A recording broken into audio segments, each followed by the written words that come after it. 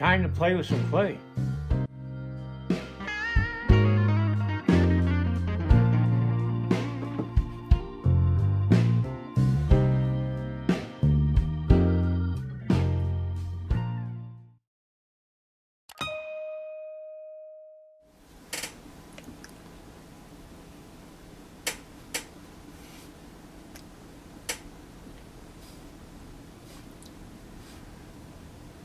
As you can see, I'm using my fingernails more than I'm using any tool, and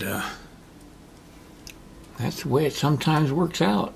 Your fingers are your best tools.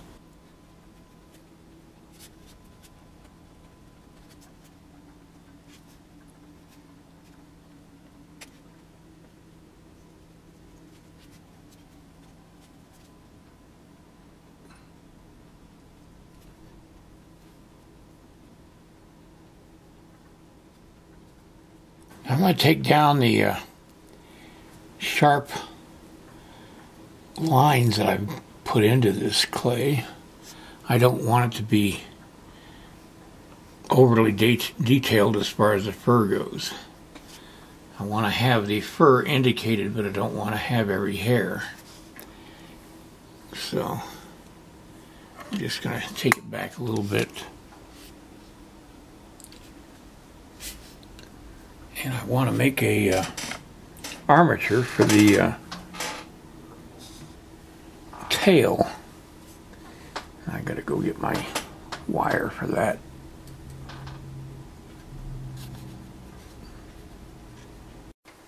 Alright, I've got the candle going.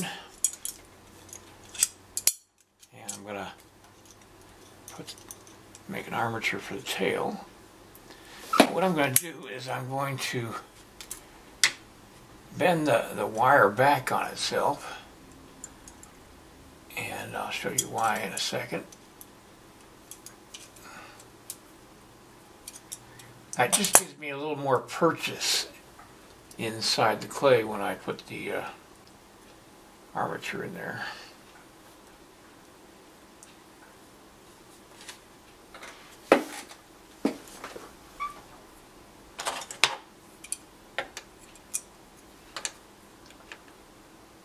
It's always best not to hold on to an aluminum wire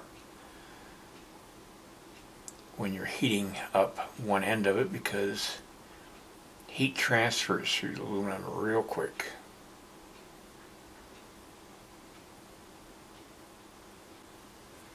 Okay, center it. And I'm going to push it in as far as I can. Okay, now I'm going to let that clay that I just melted around the wire, I want it to cool off and solidify, and that's what will lock the object in the clay. I'm not sure this is going to work, but I'm going to try it. I want to wrap it around something round, so I get a nice round curl in his tail. And so I got me a bottle of Dijon mustard, and I'm going to try that.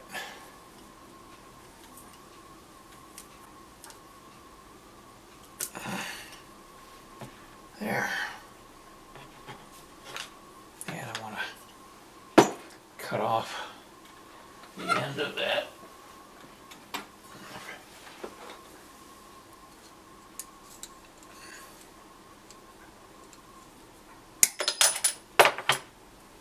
And I'm going to lower it and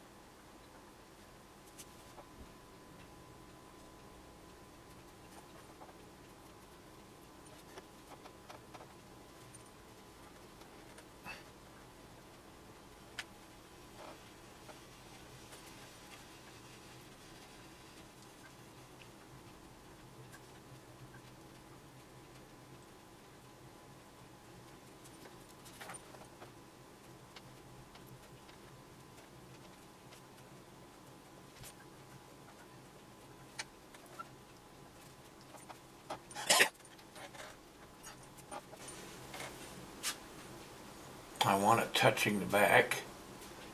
That way it'll make it easier for them to cast it.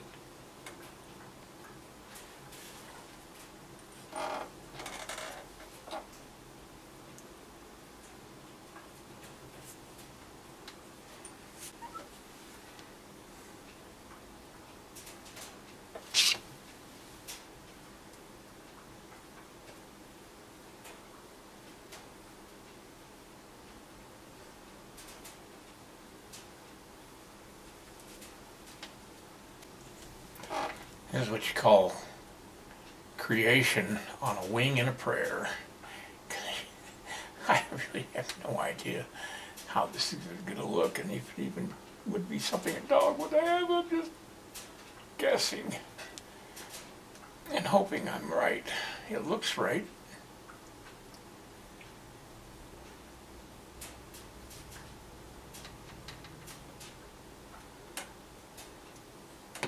Just praying I'm not totally wrong.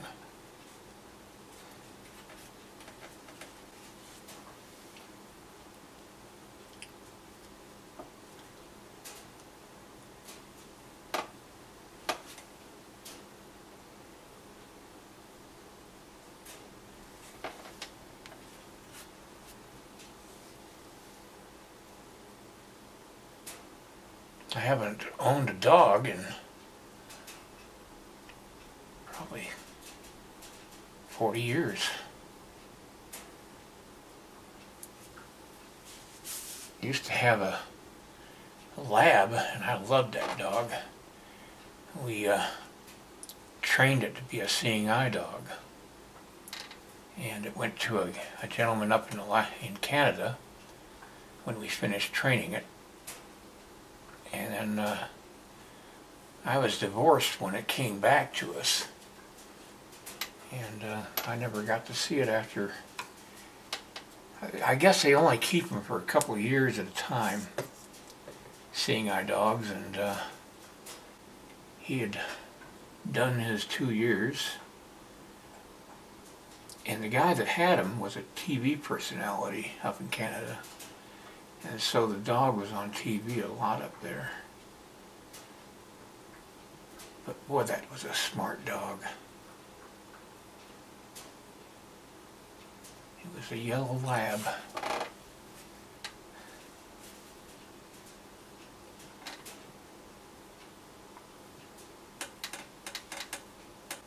I remember when we brought him home, we put him in the backyard with our beagle.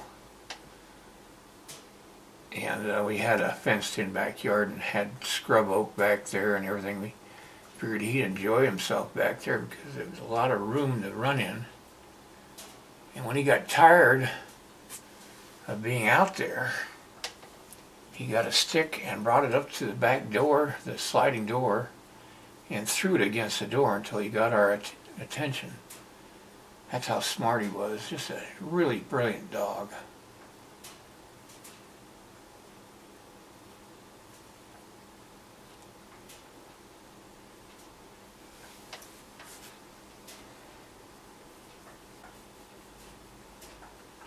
I think it's about time to put this back on the sculpture and see how it looks with the mountain man.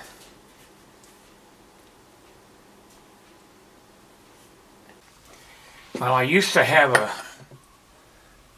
rubber mallet, but I can't find it right now.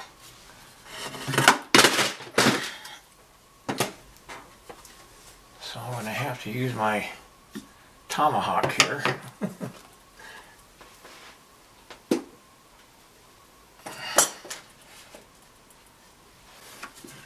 I've got to reshape this robe so that the dog will be positioned right. And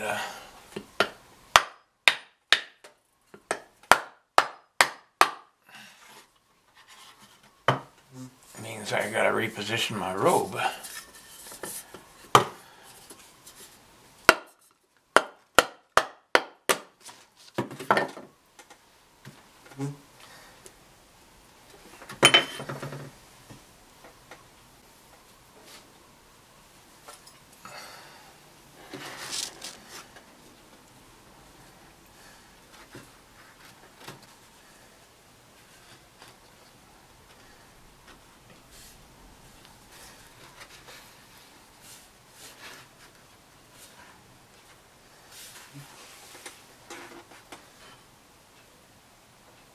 There, that's good. I drew lines around the base of the dog so I could reposition it in the correct position I want him. And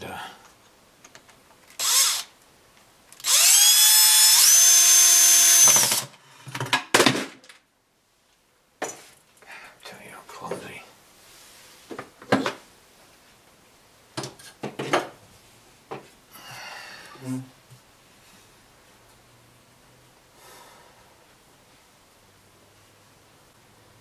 Okay, I'm liking this.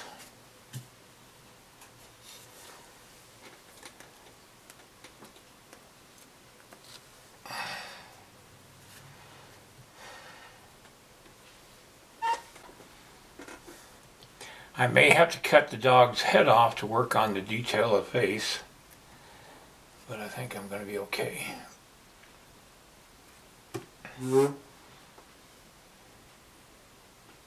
I got the dog sort of looking up at the baby, is what he's doing.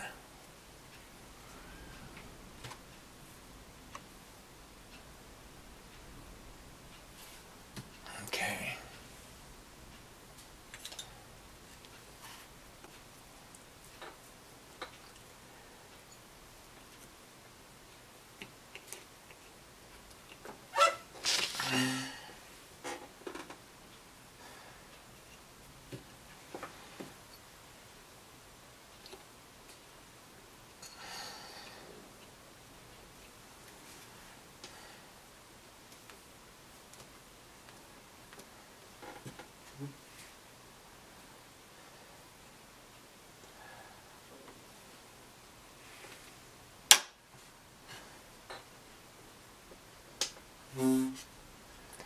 Alright, I'll pick this up tomorrow.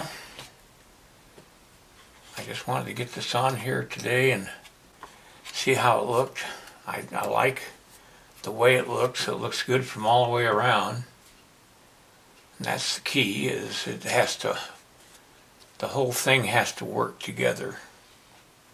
But like I said, I may cut the head off the dog just to work on the face of the dog a little more closely. But that's for another day. Alright everybody, good night. See you next time. Give me a thumbs up and share my video. And then check out my instructional DVDs, the link down below this video. Alright, see you next time.